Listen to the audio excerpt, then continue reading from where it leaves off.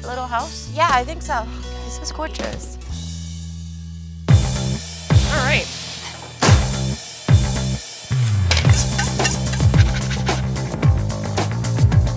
You know, I thought it was really cool learning about all the people who she cooked for. You know, like Andy Warhol is definitely an awesome person to cook for. You remind me of Andy Warhol, Jimbo. You're like the Andy Warhol of Top Chef.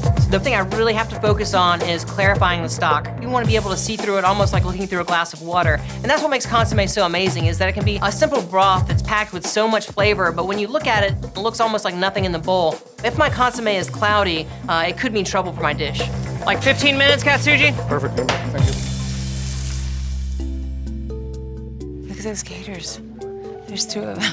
They won't crawl up that high, will they? I just want to thank everyone for coming. Such a beautiful place.